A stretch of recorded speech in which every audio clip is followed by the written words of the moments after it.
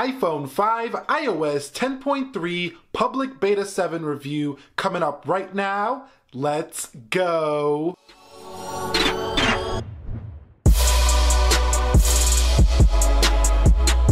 What is up, guys? Nick here from Everything Tech, help you to master your technology, and welcome to the Apple iPhone 5 iOS 10.3 public beta 7 review. Now, the reason I'm doing this video is because I did the 5S, the SE. I haven't done the 6S Plus or the 7 Plus just yet, or the iPhone 6. Let me know if you guys want to see any of those devices, but I am going to keep covering the 5 and the 5S, the 6, the SE, the phones, as long as they are supported. So what does this bring? Not too much visual changes, but you can see this is a change here. So with the passcode, you are going to get these new bubble icons. Before they were just dashes, but we're not going to add a passcode here. Let me go ahead and don't add passcode, and let's just hit continue here.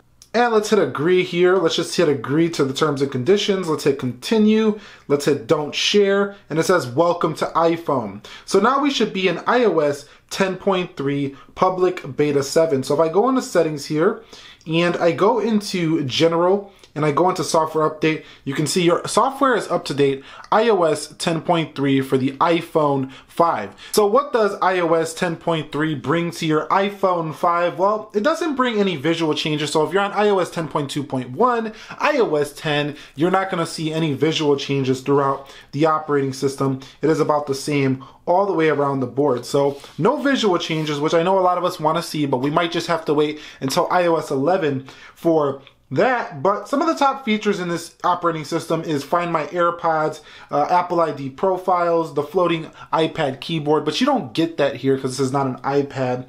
Also, you do get some iCloud storage enhancements, a new file system, better encryption, and weather and maps data, but there's not too much features here. The biggest one being the Find My AirPod feature, as well as the Apple's file system. Now, I did the public beta without doing a backup here, and I didn't lose any of my files. There's been a lot of talk about you're going to lose your files if you do these beta updates, or even the official that should be releasing soon, which we will cover on the channel. But I didn't see any loss of data here, but I would still not recommend you go ahead and do this without a backup. But if you do, it's not on me. I warned you guys. So let's go over here and X everything out, and let's just see how the performance is on the iPhone 5 in iOS 10.3 public beta 7 if you were thinking about going ahead and doing this update. So let's just hop in between some applications here.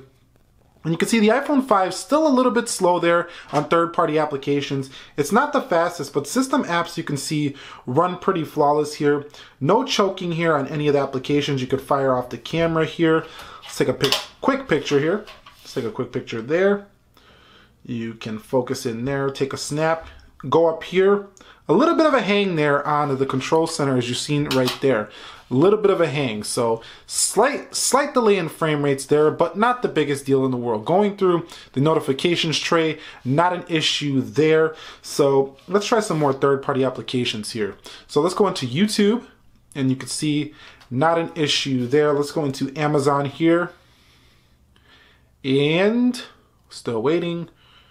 There we go. We should be in Amazon just a second, not bad.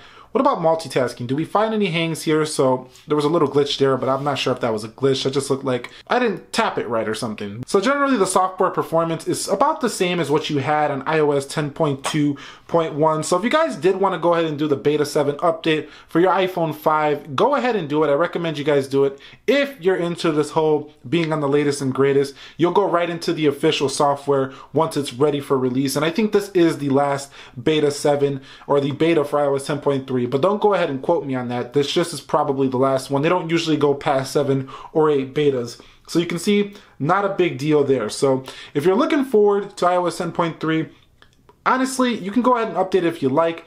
Recommend it if you're into that thing. But if you want better battery life, I will wait till the official, because battery life hasn't been too great here on the betas.